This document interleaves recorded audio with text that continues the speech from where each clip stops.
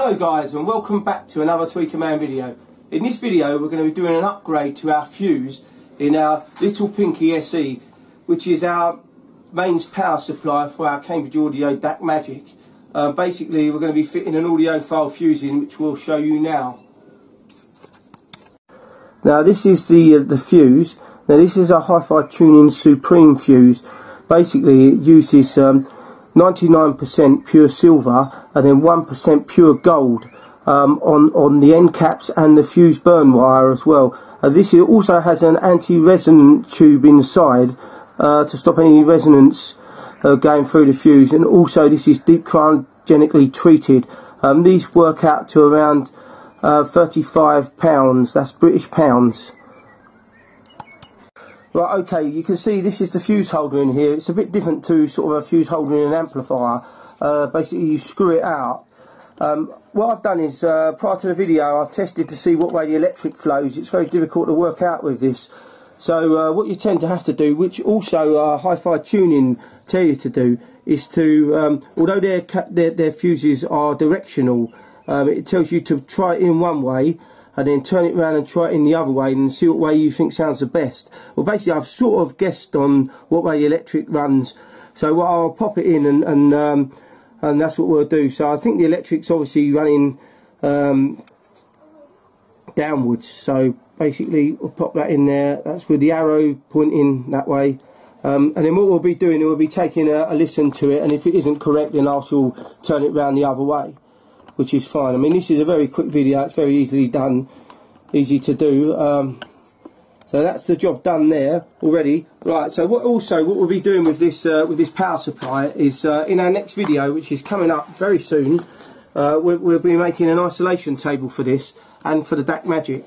And we've just had our whole shipment of small oak cones come through. Now generally I turn all my own oak cones. I have a wood lathe, I turn them the whole lot, but for these videos, so I can give you the right information on where to get these from eBay. So I'll be putting all the listings on the next video where to buy these. Basically, with these are all going to be popped on the underneath. So basically, what we're doing is we're going to be from before we had this Little Pinky on top of the DAC Magic, but obviously there's noise that comes off of this and it resonates through the casing of the DAC Magic. So we don't want that to happen.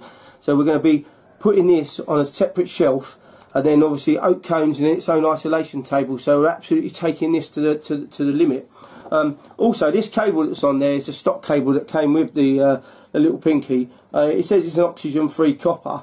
I will probably be looking at some stage to replace this as well. So, but for now we'll keep that. I'm not entirely sure how good this cable is, but it's what it is at the moment. This is a close-up now of the mains cable that runs the Little Pinky. As you can see, this is a rhodium plated Furatech IEC plug. I'll show you the exact number on there. There you go. Okay, that's the number there. And this is one of the copper mains cables that I make up myself. You can see, like when I was doing the what makes my hi-fi system sing, this is extremely thick conductor. It's a 5mm conductor. I made loads of these. It took me absolutely ages, but they sound really good. And that's obviously the Furatech plug. If you can see, this is my gripe with these Furatech plugs is the plating's not that great, and over a period of time they sort of